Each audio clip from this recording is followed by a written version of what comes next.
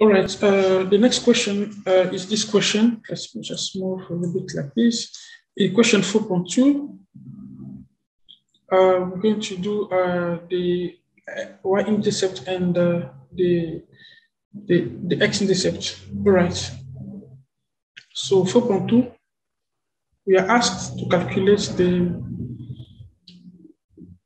y-int and the x-int. Now, what is the y-intercept? This is what I do. I'll write y-int.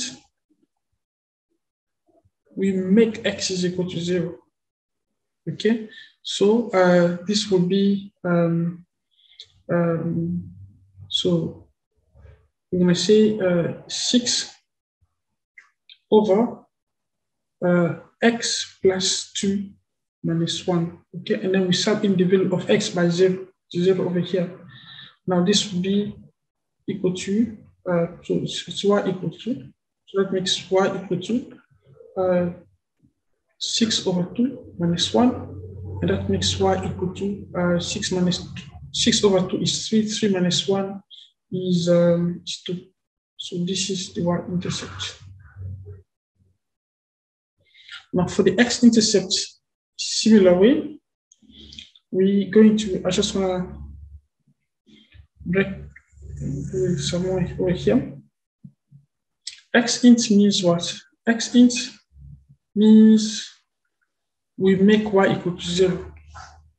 So in this equation, it's going to be like 6 over x plus 2 minus 1. We make y equal to 0. Y was there 0.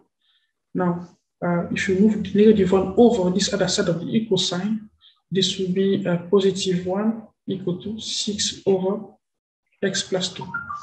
Then the 1 is like 1 over 1. And then we can solve this by cross multiplications, like meaning we do 1 times x plus 2, and we can also do the 1 times 6 there. You know, 1 times x plus 2 makes x plus 2 equal to 6. And then we can continue with solving this.